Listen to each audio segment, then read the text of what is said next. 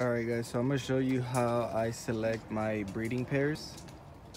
Not just my breeder, the type of breeder I look for. When I select the breeder should accommodate the other bird, which being the hen or the cock. So there's a balance in between that I use. First off, it's body type and feather quality. And of course, temperament is the #1 thing, but as you guys can see, the birds are real calm, so that's not something I have to show you. Okay, so this cock bird here has real nice type, real nice quality, nice temperament, just great all-around bird. His performance was A1. He was a nice 40-foot spinner. Real nice control. Flew him out 2 seasons. Going into his 3rd, but I didn't want to lose him, so I stocked the bird. He's a 2016, and he actually was part of a kit that won an MVP trophy out of 16 clubs here in California. And he was also selected by a few of the judges like Robert Parker, Dwayne Holmes, and a few other guys that really liked him out of the air. So here's the hen. The hen is a real nice red mixed wing hen. She was a solid 30-40 foot spinner. Effortless, real nice hen. Everything you'd want to look for. So in both of the birds, I look for feather quality, structure, temperament, and type. So all those things have a different characteristic where the bird will show you, kind of like her, she's showing you her wing positioning. Her flights are nice, sharp, and thin. And her herself, she's a small to medium-sized bird. So because he's a little bit bigger in size, which is what I look for in the cockbirds, I look for medium-sized cockbirds that show great strength. Because we want the cockbird to reproduce his strength onto all his offsprings. Reason being, my hens are nice and frequent. They're not strong hens, they're real, I want to say soft in character. I don't like hard character pigeons. So it creates a balance once the birds produce their babies. They create the intermediate size because she's a little bit smaller than him. And then because of the character that they both carry, they don't produce me overly strong pigeons. I bred out of this pair before, about 10 babies. And I've got a good reading on both of them, so that's why I went ahead and showed you guys this pair. So I'll show you some of the qualities that I look for.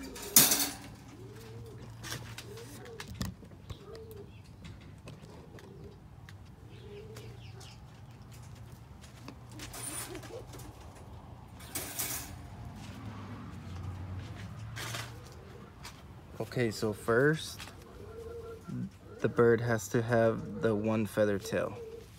Meaning she has to show strength, keeping it together, all one piece. As you guys can tell, even when she's flexing, she's keeping it one piece. Okay, then we're looking for the sharp flights.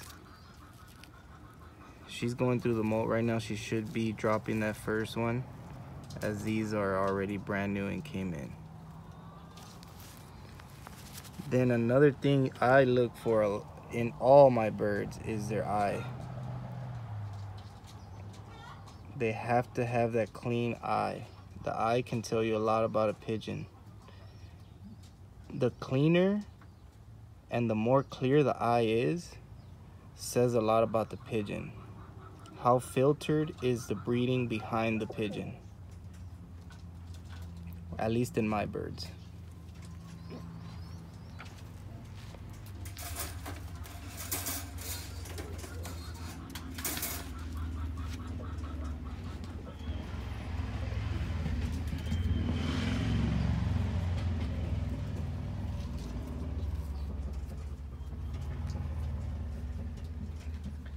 I'll be showing you guys a cockbird now. As you guys can see, the one feather, what a lot of guys call popsicle tail. When a bird can hold his tail this tight into one feather, that shows strength in their back. This tail is what pulls out of the spin. They need to have as much strength as they can have back here. And the one feather tail will show you versus a bird that sits with his tail like this. The bird is showing you that he doesn't have the strength on his back because his tail is sloppy. When a bird tucks his tail in one feather like this, it's showing you the strength back there. Now, flights, same thing. Sharp flights. Want to make sure they're nice. The quality, the way everything is. This is nothing, I didn't do this. This is just a quality pigeon holding itself the way a bird should hold itself. And now his eye. Real nice, clean, clear eye. So both birds have to carry what you look for in order to reproduce it. If both parents don't carry what you're looking for, you will not reproduce it. You cannot fix a pigeon. If a bird has a fault, you're not fixing the fault. If you think you're gonna fix a fault with this bird on her, it's not gonna happen. If you think you're gonna fix his faults with her or vice versa, it's not gonna happen. Both birds have to have the quality. So if you guys start with one pair, or two pair, three pair, however many pair you go through and find, good. But you cannot fix a bird with another bird. You have to breed a quality bird to a quality bird to reproduce good quality pigeons. So this is just the way I select my birds. There's no set way. There are guys that pick their birds in different styles and methods. My main criteria to select a pigeon is temperament, quality, and the spin. If they don't have those three things, I can't put those two birds together. So I hope this helps you guys. For anybody out there watching, subscribe, comment, let me know what you guys think.